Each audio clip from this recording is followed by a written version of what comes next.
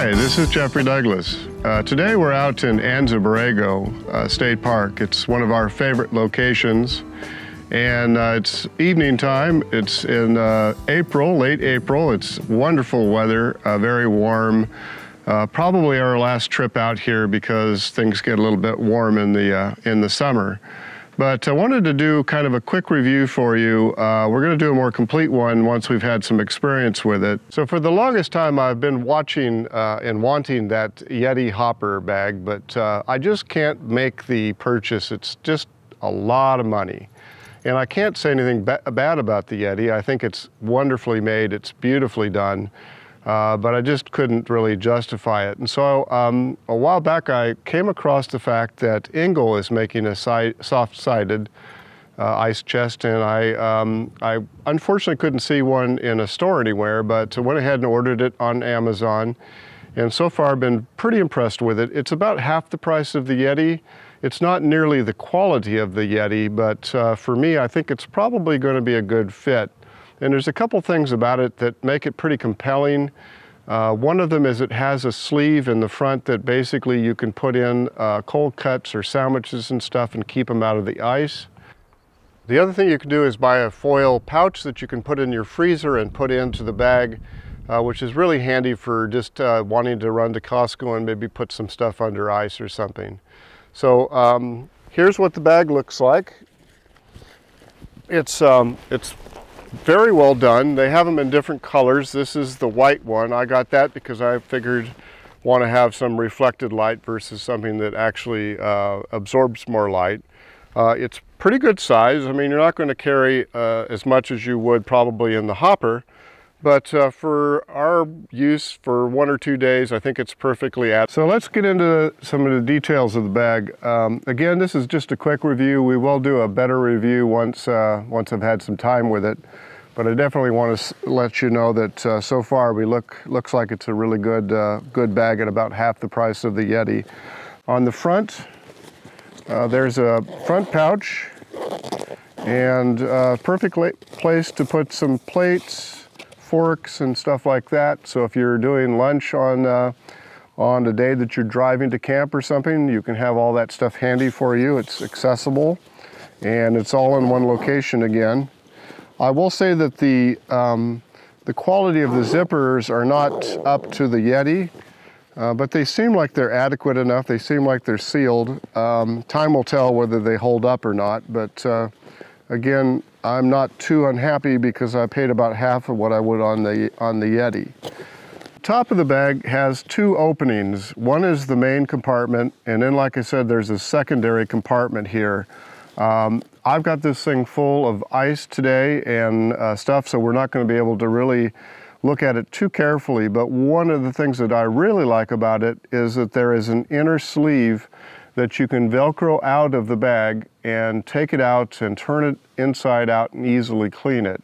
One thing I've heard about the Yetis is it's a little bit difficult to clean out, so that inside bag that comes out and is cleanable is an attractive feature for me. Also, if for some reason you tear that, you can go ahead and just replace that bag versus having to replace the whole thing. So the two zippers here, you open this up like that, and you can see we've got some food and stuff in here. It's all silver lined, and it's very, very cold, so far it's kept it. I don't want to pretend that these bags are a replacement for a 12 volt or for a good ice chest. So, you know, I would expect this to last 1 or 2 days. I'm not going to do a kind of review that you can, you know, measure the ice cubes on day 1 and day 2 and day 3. It's just not that kind of a thing.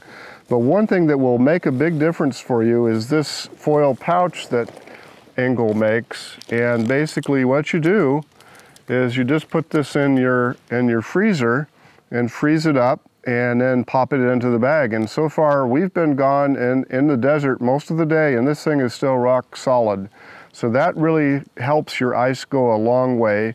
There are other ice packs, but I'm just a big Engel fan, and I think they've done a nice job, so I thought I would go ahead and buy this. They do have them on Amazon. They're a little bit more expensive than some aftermarkets, but again, I'm pretty happy with this. Now, one thing that you can do with this, if you want, is this will also fit into this secondary pouch. But I really would save this for things that you don't really want to get really super cold, like if you make a sandwich or something like that. So you'll have that, but it's not floating around in the ice or anything. So again, we can't really pull this out today because it's full of ice, but we will do a secondary review and show you a little bit more about that once we get it empty. So again, the zippers are not that easy to work, but they're not that bad. And I mean, the Yeti's not super easy either. Okay.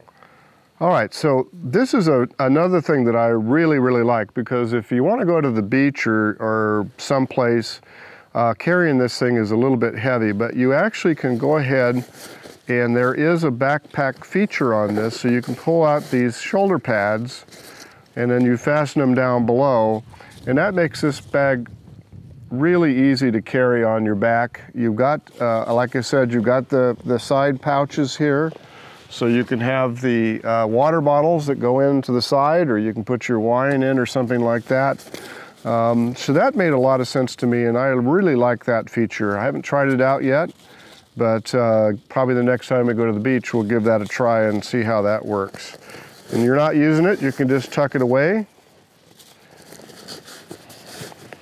And again, if you go back over here to the side, these pouches are pretty good size. If you're using this on a boat or something, you've got plenty of attachments here that you can anchor this bag down, so you don't have to worry about it going anywhere. This is a pretty good sized water bottle, and it fits in there really easily and very snugly. And again, back to the front. Got another pouch here in the front that you could slip some stuff into. Also, there is a little clip here if you want to clip your keys or something on there. So, a lot of features here. Just pretty impressed with it. We'll let you know how it goes long term, but so far I recommend it.